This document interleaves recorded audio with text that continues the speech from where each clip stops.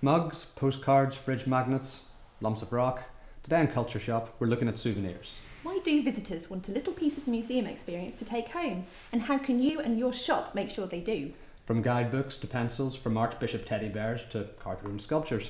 We'll look at some of the novel ways heritage attractions have made bespoke so much more than a logo on a bookmark. It's CultureShop. A best-selling product is the Bishop duck. We sell about 1,000 a year. Love it or hate it, you can't ignore it.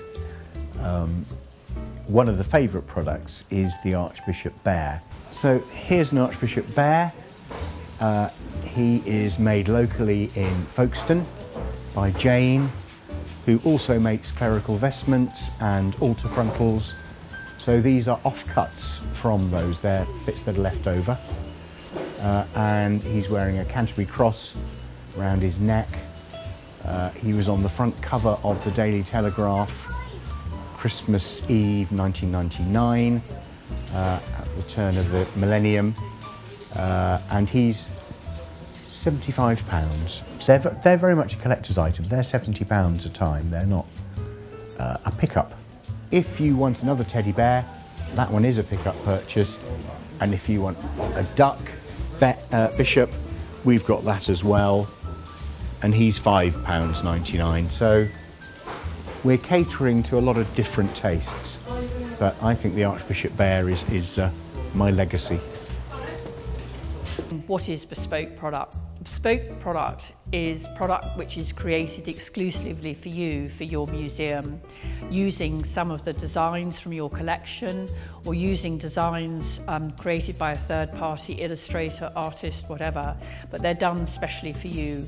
Or it may also be product to which you've bought a license from an artist or from an artist's estate to create the product for. So it's something which is exclusive to you and not generally available on the high street. We have so many sites in the UK.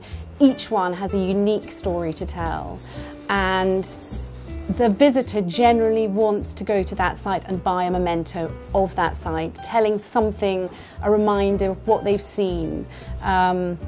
Be it a cathedral or a museum or a castle, every single site has a different unique story to tell, and I think that is what is vital to remember. That castle, a photograph of it is what they would like to take away with them, and I think that's why it's important. People like to have that, be it a fridge magnet with a name of a castle or a stately home that they've visited. They like to stick that on their fridge. I've been there. So key part of developing your merchandise, your bespoke product range is who's going to buy it, who's that bespoke range targeted at. Secondly, it's about the image on it, and I guess I'd really avoid what I call plonk and place. It's just from a design point of view, not great. Or we believe that when people come to the Wilson and to the shop, they're looking to buy souvenirs of their experience or gifts, either self-gift or a gift for somebody else. So we try to have pieces that relate to our collections and relate to our temporary exhibitions. We know that families come in, so we do have pocket money souvenirs for children, ranging up to more expensive gifts for children as well. Books are a core area, and we know that stationery sells very well. So we do have quite a broad range of pieces within the shop. Bespoke items are great because they're something which people carry around with them long after they've been to see or they give to their friends and family. For me, when I go into a museum shop, and I'll always buy a postcard of the building, if I go to the National Trust, I come away with about £5 worth of postcards because I like to take home memories, like I was saying before, of the rooms I've seen and the gardens I've seen or an object that I've seen. So bespoke is a great way of endorsing your museum and just kind of showing people a little bit about what the collection's all about, and in a subliminal way getting product out into people's homes or into their environments, which has got the name of the museum perhaps as a back stamp on the base of a mug. Tote bags, because we view those not only as a profit making exercise but also as a marketing and brand exercise. So we've actually cut our margin on tote bags so that we can sell more, because we want more people walking around in the streets actively marketing the Jeffrey on our behalf.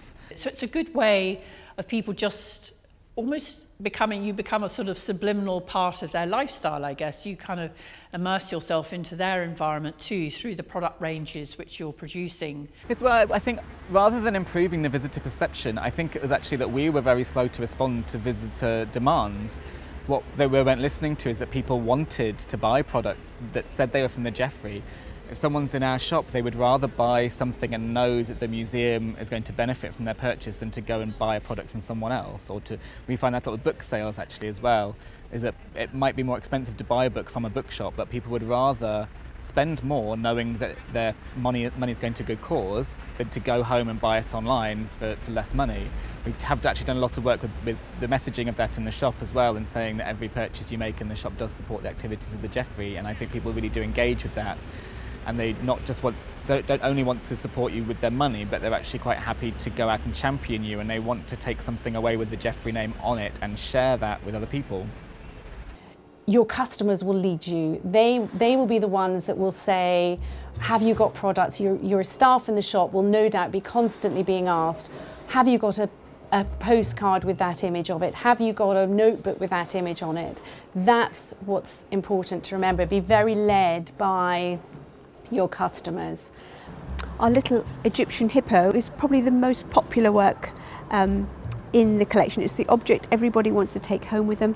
So we could work with a local ceramicist to create a range of hippos for us and of course everyone is unique. Every batch is a slightly different glaze, a slightly different colour depending on the firing, and we do a whole range from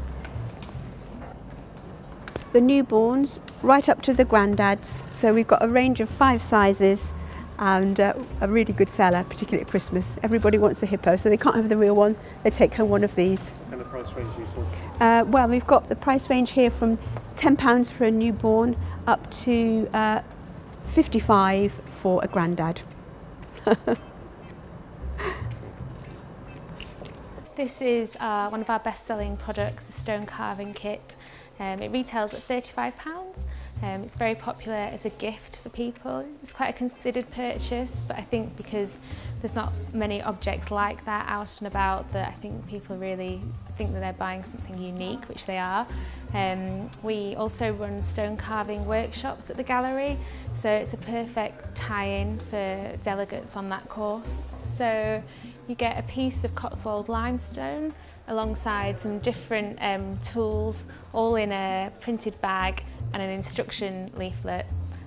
Coming to the gallery and seeing Hepworth sculptures, it does inspire people to do their own sculptures, and I think this is a perfect introductory kit to making that step. So our bespoke product is quite a new bit of territory for the Jeffrey. It's something that's only started since I've been here. They historically only had a guidebook, 2 guidebooks actually, and a mug that were Jeffrey branded, and the mug wasn't obviously Jeffrey made either. It was actually done by an artist for the Jeffrey. So we've now commissioned an illustration of the museum and have applied that to a lot of product, and we've used some of the archive images that belong to the museum's collections on some product. But at the moment, percentage-wise, it's very small. It's very much in its early stages of development, and it's in the trial period still. Probably accounts for maybe 3% of our overall product lines are Jeffrey branded. But already we've gone from 4 greetings cards. There's a trial run. We've doubled that already. We're about to double it again because our feeling is why would we stock other people's bought-in cards if we can stock Jeffrey cards, which our audience engage with more and obviously have a greater margin for us as well, so it's double benefits. So it's more about thinking what's right for the image that you're putting together. So you're thinking about this bespoke range, who's the target market that it's focused at, what are the sort of things that market would want to buy. We've got Tony Benn and Karl Marx around here. I mean, our posters and things, I like those because they're so different and so unique, and anything with something from our collection on, which is bespoke, I really like, and I'm all for them. I'm all for postcards and anything like that, so I'm really on board with that. But things with our logo on, I'm not necessarily a huge fan of. So we keep it very limited. We've got our mugs, which sell really well, which have There's Always Ideas Worth Fighting For and our logo on it. And then I keep it to pencils, rubbers, erasers, sweets, which do really well with our logo on it.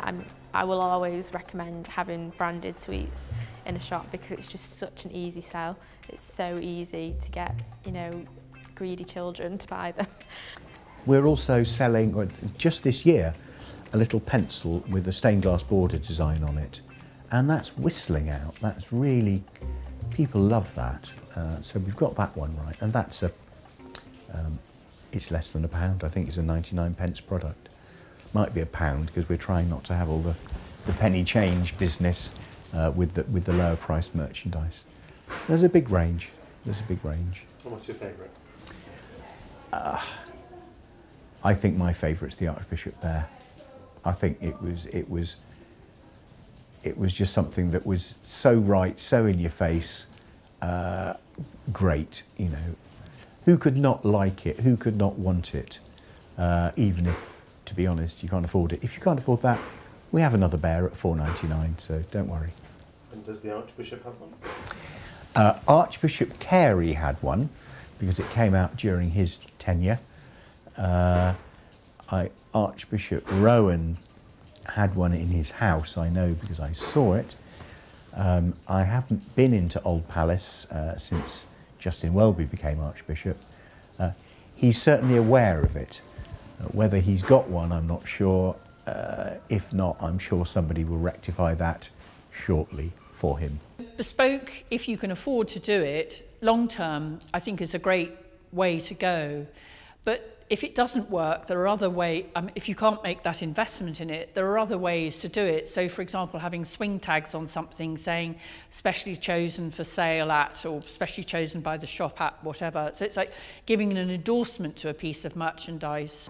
We created a lovely scarf with fox and shave, featuring Giacometti's tree. First design was a detail, much more of an abstract, but the foundation would only sign it off if we did the complete image, which we did, and we just thought a lovely little kind of flash of green on the end. Looks really lovely and a beautiful thing to wear actually. Each one comes with a tag with a little bit about the work and the artist, and of course the individual Sainsbury's Centre tag, which makes it that really unique item. That's our USP really, our unique selling point is to come to the Sainsbury's Centre, a limited edition of 200 scarves. I want Bespoke to be aesthetically pleasing. I want them to take away something, you know, them to be able to take away something that they've seen in the galleries that's made them stop and think, oh my goodness, look at that, whether it's a trade union poster, whether it's the first copy of the Labour minutes, things like that, because that's what museums are about. It's those things that make you feel things, it's those things that you take away. It's not People's History Museum, that's not it. And I want them to take away that from the shop rather than just a logo. But to get your products, you need suppliers, right? So how do you find them? Where do you start looking? How do you know they're right for you? And what happens to get from idea to delivery? Join us next time when we will go shopping for suppliers. We'll get some great advice on everything from writing briefs, checking copyright, minimum orders, carriage and repeats. Plus, how to manage the costs and increase those all-important profit margins. That's all in the next edition of Culture Shop. See you then. Bye.